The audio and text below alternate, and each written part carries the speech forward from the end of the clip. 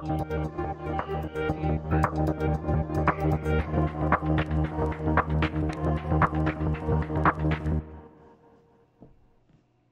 everyone, it's technology expert Burton Kelso here with another tech tip to help you get the most out of the technology in your life.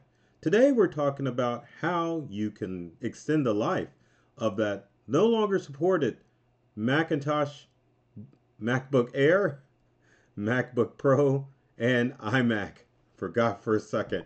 I wanted to remind everyone this doesn't cover like unsupported iPhones and other unsupported Macintosh stuff. Like iPods. They don't make those anymore. Or they do. What am I thinking about? A little player? It doesn't matter. Anyway, Macintosh has done a job, or a great job, of making their products obsolete in a short matter of time. Under normal circumstances, you can get the updates for your Mac OS for devices that are probably 5 years old or newer. If you've got an older Macintosh product that is probably 2009 and or 2019 and older, back to 2012, then it's a good possibility that your Mac works, but it just doesn't work the way that it's supposed to. And gosh darn it, you can't get those updates anymore. That's planned by Apple. Now, one of the reasons of that occurring is the fact that Apple has moved from a Intel processor like they did starting back in, I want to say 2000, we'll say 2011. Those watching this video can correct me in the comment section. But around that time, Apple decided, or during that time, Apple decided that they wanted to make their computers compatible with Windows computers. Before that, Apple was using a Motorola processor to run their operating system. But at some point, they wanted to lure more Windows users over, so then they began to use the Intel processor. That lasted to 2019. In 2020, Apple started making their own processors called the M series processor. What you saw on the screen earlier, the M1, is just the beginning of Apple's processors. But now they're up, as the recording of this video, to the M4 processor coming out supporting the Macintosh operating system. Now, one of the advantages of the M1 processor, it is faster and works better with Macintosh's operating system. Intel still runs pretty darn good, but Apple on purpose makes their newer operating systems not compatible if you've got an Intel Mac. So if you've got an Intel Mac, you might as well assume that your Macintosh product is no longer supported. But what do? You've spent anywhere from $1,500 to $3,000 on this Macintosh product. You just go out and buy a new one? Well, that's what Apple would want you to do. But there are some things that you can do in order to make sure that you can live a longer life with your Macintosh product. So let's take a look at these tips, steps, whatever you want to call them, and find out what you can do to extend the life of that out of warranty, no longer supported Apple computer. So tip one would be to install a web browser other than Safari. Now, the unfortunate thing about Safari is that it is tied in with the Apple operating system, and that makes it tied in to a lot of different websites across the globe. Now, in the interest of preventing cyber attacks, many web developers make sure that you have the most current version of your web browser for your operating system before you can visit said website. Now, with Safari being so closely tied to the Macintosh operating system, it is imperative that if you've got an older Mac, that you upgrade to another browser other than Safari. Now, to give you an example of what I'm dealing with my Mac, I've got to pull it up on the screen here and then show you. I'm currently running, I've got two Apple products. I like how I say that. Well, I've got more, but I've got a Mac Mini and I've got a MacBook Air. So to give you an example on the Mac Mini, let me show you what I've got. So I've got Chrome open, but anyway, on my Mac Mini, if we go to the Apple menu and go about this Mac, then you can definitely see that I am running Monterey. This Mac Mini is a late 2014, and I'm able to, as you can see, use it with no problem. Now with the 2014 Mac, one of the good things that I was going to show you is that I can definitely, if I can find it, utilize the Safari browser. Now all of you know if I go to the Spotlight search and type in Safari, Safari will come up. So there's Safari. If I click on Safari, it'll open up. My Safari just updated on Monterey. So the good news is that I can still use Safari on my Mac with no problem. Same thing with my 2017 MacBook Air. But sometimes you run into an issue where if you start to browse with Safari, it will start to act wonky. So let's exit out of Safari. And then one of the browsers that I set up as my main browser is Google Chrome. And as you can see, I was downloading different operating systems other than Google Chrome. But the good thing about third-party browsers is that browsers like Firefox, Brave, there's Brave, Firefox, even, oh, I forget the name, Opera, the web browser for Macs, you can download these browsers and use them on your Macintosh computer. That way you're not tied into the Macintosh environment, and you can use third-party programs in order to ensure that your Mac is going to keep running. Because in today's day and age, most of the stuff that we access is internet accessible.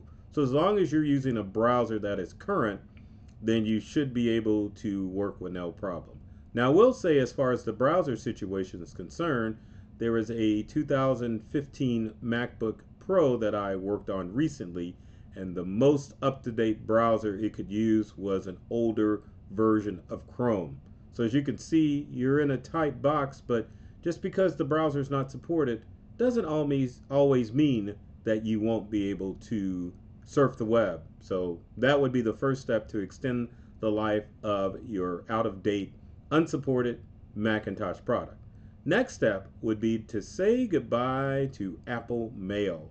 Now, Apple Mail is integrated into the Mac operating system, just like Windows Mail is integrated into Windows. Now, on the Windows side, many people are being forced to use Microsoft Outlook as their in-operating system browser. On a Macintosh, let's go back to our Mac.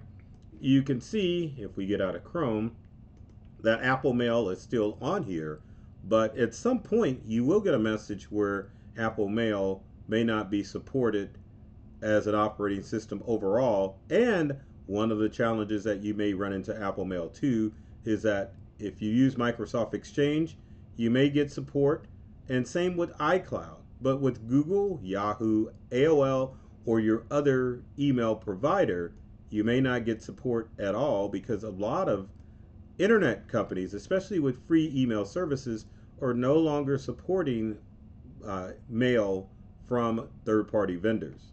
Let me close down mail real quick. Just because they just don't want to do it anymore. So you have to use a web-based email program like the web-based version of Yahoo or the web-based version of Google, because of the simple fact that they want to eliminate spammers and they want you to be on their platform for better support.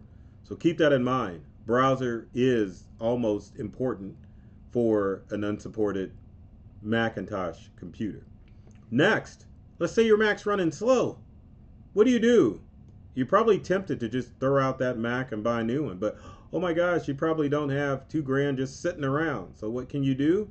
You can actually upgrade your Mac to a solid state hard drive, which means, or is the latest technology that's installed in all new computers. Now, a solid state hard drive is a hard drive with no moving parts. That means when your operating system starts for your Mac, it immediately pops up because your computer knows where it is. No more searching on a round platter. I like how I'm doing that spinning motion. Round platter to find out where the data is. Solid state hard drives can make any age of computer run twice or three times as fast as an older computer. Now keep in mind, for most Mac products, if you're a I almost said a non-user, but if you're a non-tech user, that's the word I wanted to throw in there. You will understand that you will not be able to do this yourself. You have to find your favorite computer person to do this process for you, because taking apart any Mac is very complicated and it requires someone who has some expertise taking apart computers. The other thing that you should understand moving forward with Macs is that Apple has made Macintosh products unrepairable. There is a very low repair rate or non-repair rate for Macintosh computers. Everything's integrated onto the logic board, so it makes it harder for you to upgrade your Mac. Next tip that I have for you as far as supporting or making your Mac last longer is increase the amount of RAM in your Macintosh computer. Why? Well, I'm about to show you why you want RAM. RAM stands for Random Access Memory, and if I can pull up my Mac Mini, I'll show you. So random access memory are the amount of programs that you have loaded in RAM while your computer's running. Your hard drive is used for storage. RAM is used for running programs. Let's get back to the Mac Mini and I'll show you what a lack of RAM will do. Well, now it doesn't want to do it, but anyway, we go to about this Mac again. As you can see, it's got Monterey and it only has 4 gigabytes of RAM. So essentially, since I use this computer as a demo computer, I don't need that much RAM because all I do is search the web and occasionally do tech tips for non-tech people using this computer. But as you can see in this process here, there's where the lack of RAM works, because it took it a little bit to pull up Uncle Google, and the same thing would happen if I were to open up other sites. Like, let's open up Calendar real quick, and it popped up pretty good. But if you were to have multiple windows open on your Mac and you don't have RAM, then it definitely would slow down the process of your Mac running multiple programs. So upgrading your RAM is inexpensive. As with updating to a solid state hard drive, you're talking maybe $100, $200 for either item, but that's better than paying $2,000 for a new Mac. Now the last one's going to make you laugh because you're like, oh my gosh, this is ridiculous, but it's true. Consider, I want you to sit and consider, and let's close our eyes and meditate on this, because it's almost blasphemy in the world of Mac. But are you ready for this? So consider installing Windows 10 or 11 on your Macintosh product. What do you say? Oh my gosh, you got to be kidding, right? Well, no, actually I'm not. If you are in a situation where maybe you just want to keep the computer and find good use for it, you could actually install Windows on your Macintosh computer. Doesn't matter if it's an Air or a MacBook Pro or even an iMac. You can install Windows on these Intel-based computers because they are, meaning Windows computers, are designed to run Intel-based programs like Windows. I've got to show this again to upset everybody. Consider installing Windows 10 or 11 on your Mac. Now, you're probably more realistically going to be able to install 10 on your outdated Mac. Windows 10 is reaching end of life, but if you need to find a need for your Mac and you still want to use it as a viable computer, this is especially for older Macs that go back to at least 2010, 2011, 2012 that have Intel processors. So if you're looking to find a new use for that Mac and have it run like a faster computer, consider installing Windows. Why? Well, the good news about Windows is, or I should say Macs, most Macs have either an i5 or an i7 processor built into it, which means they've already got the speed. If you add a little bit RAM in those computers, or you already have at least 8 gigabytes of RAM, your Mac's going to run like a charm. So maybe blasphemy, but if you're looking for usage out of that old Mac, consider installing Windows 11. That's it. So if you've got comments or questions in the comments section, leave them in the comment section below. I'd love to hear from you to find out how I can help you extend the life of that old Macintosh computer. While we're speaking of, I don't know how old Macintosh computer goes in. Oh, I know.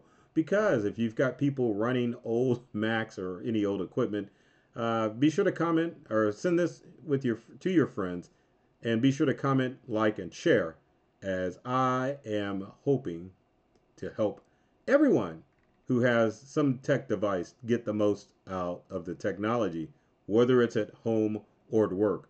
And my purpose with these videos is to help you get more from the technology you use every day.